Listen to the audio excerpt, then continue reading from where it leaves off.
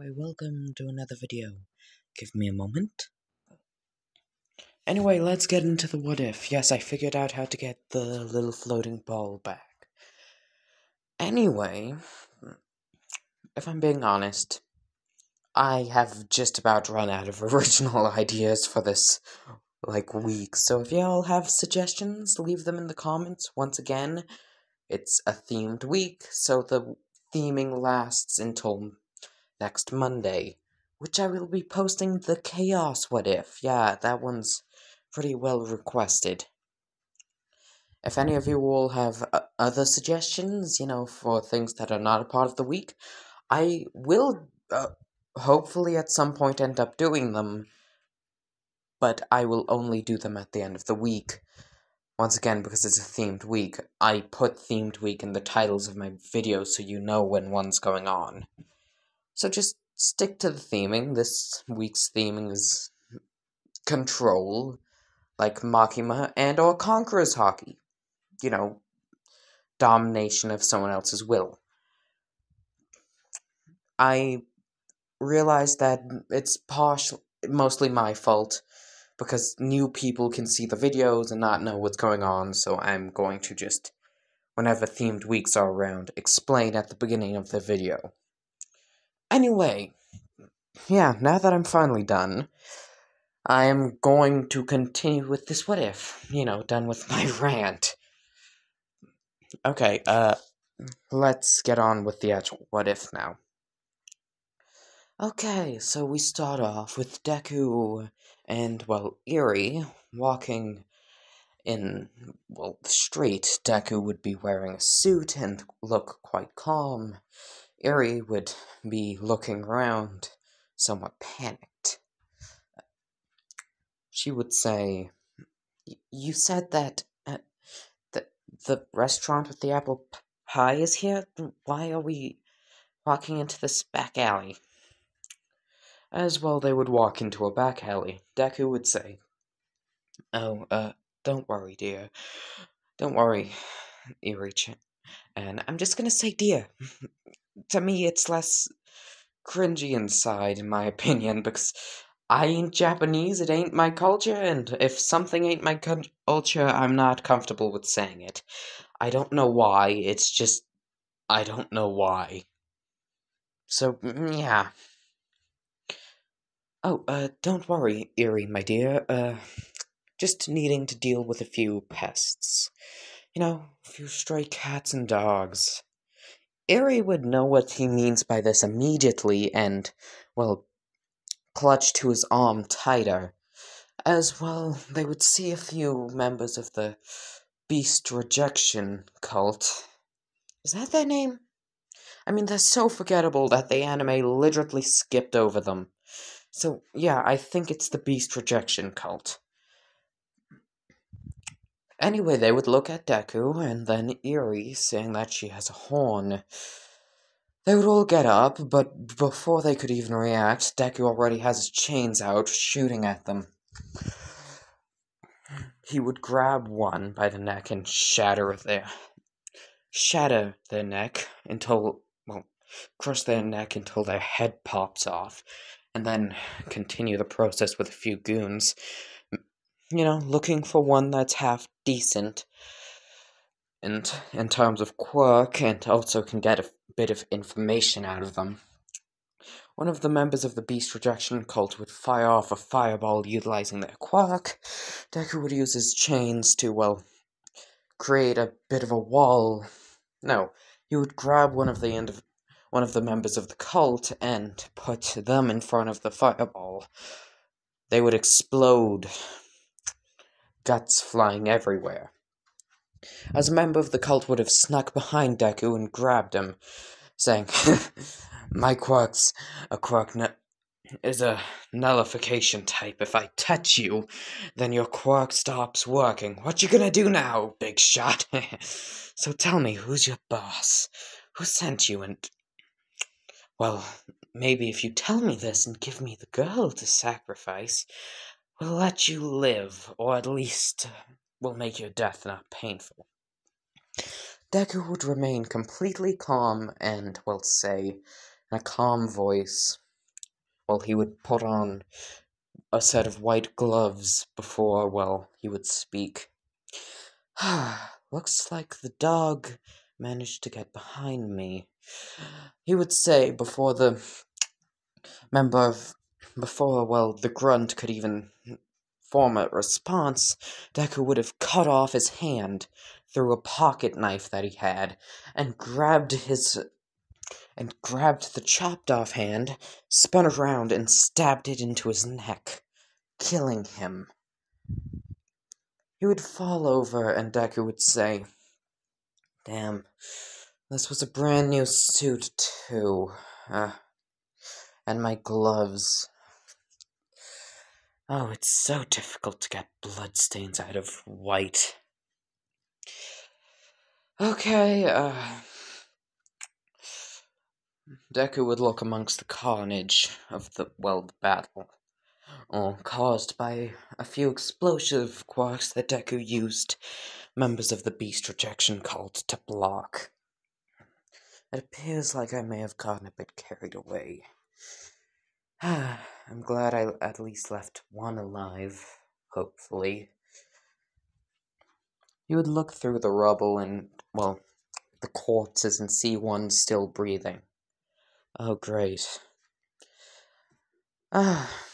Master will be quite pleased. These,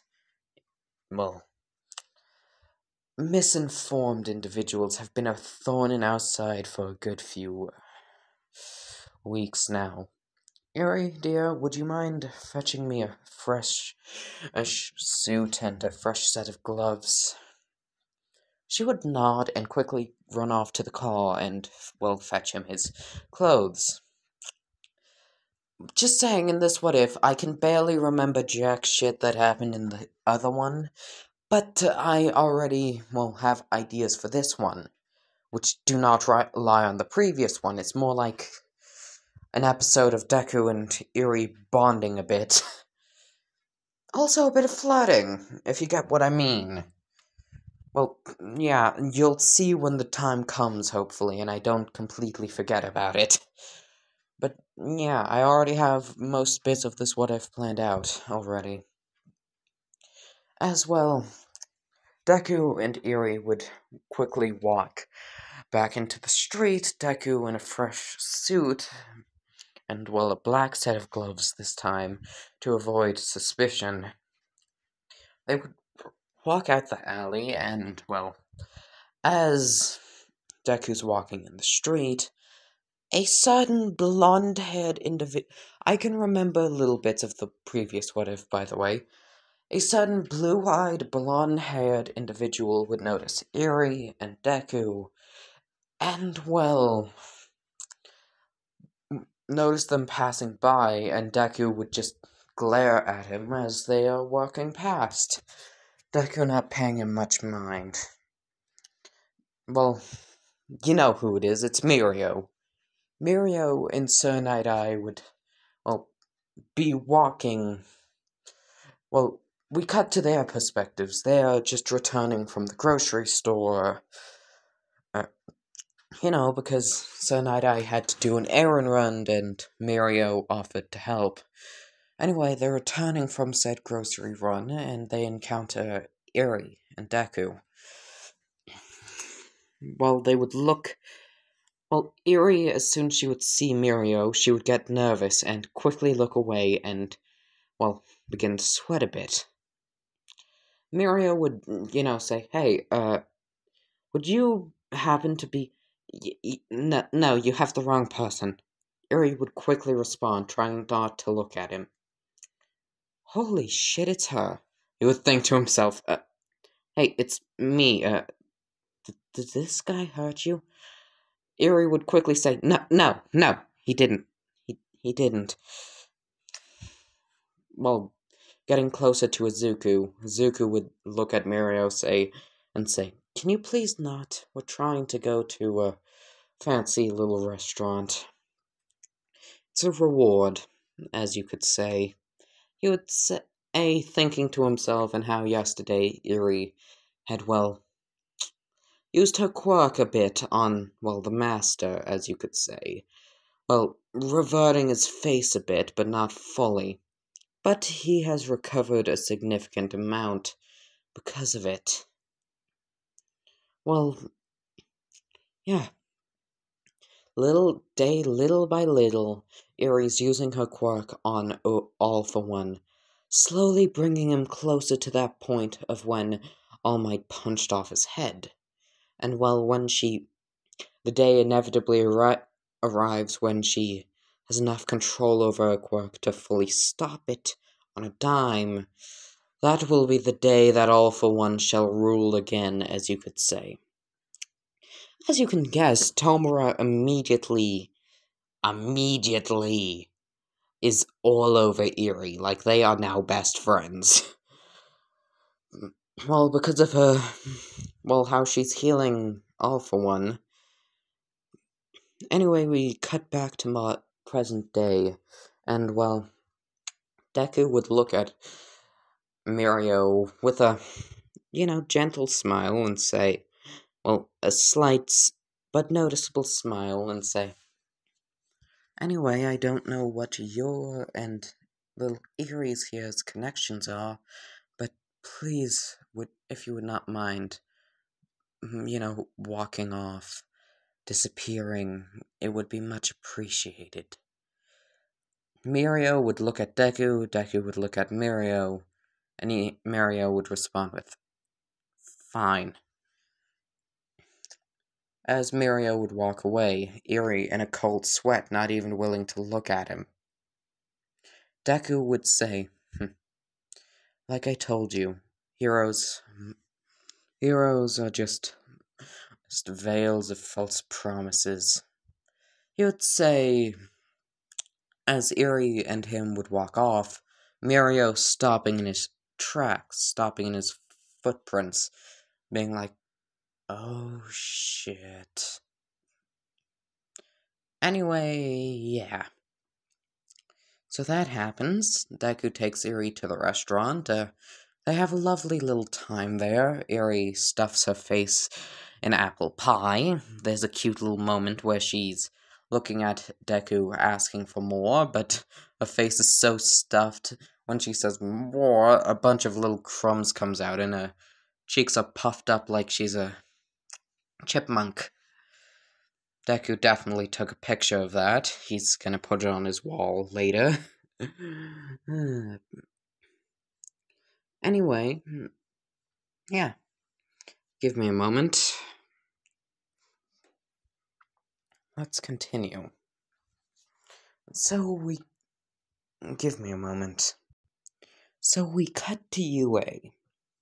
Mina's casually sitting and, well, reading a book, and, Deku decides to be a bit flirtatious.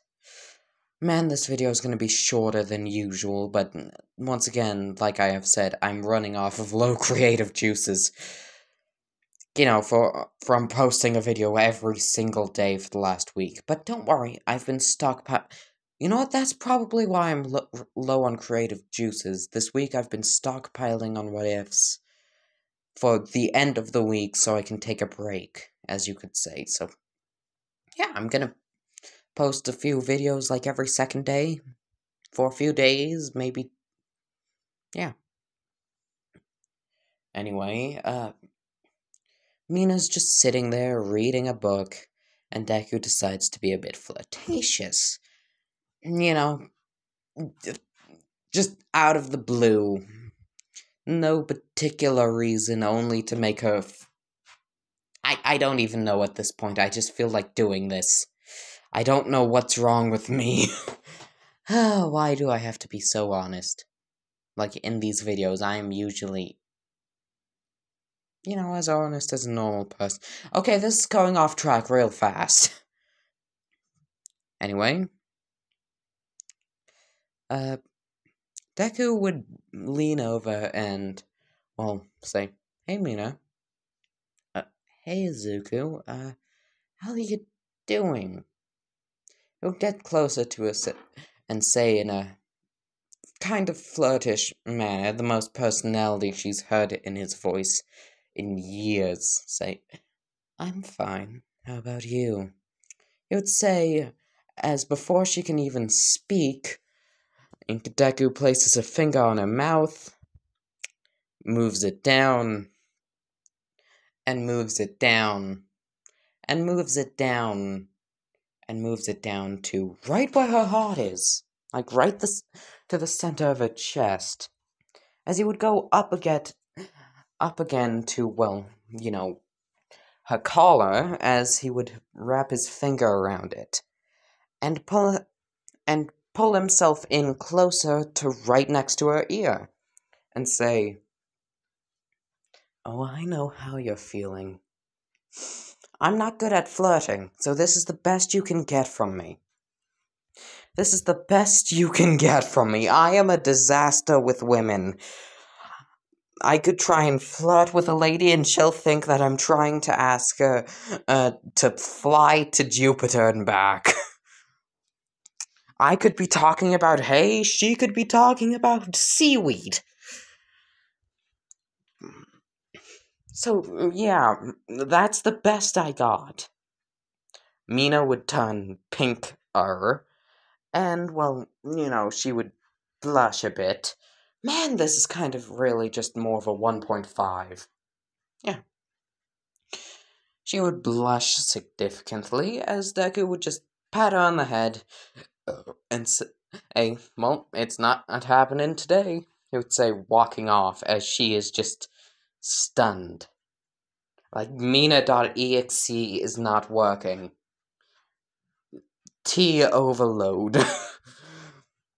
Anyway, that's about everything I had. Yeah. A good old 16, 17-ish minutes of me rambling. Man, this was just... Yeah, this is definitely a 1.5. Anyway, goodbye, my lovely, lovely audience. I hope you all enjoyed. I know I did.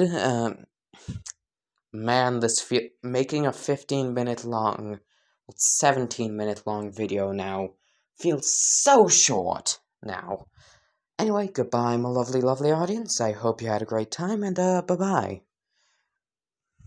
Man.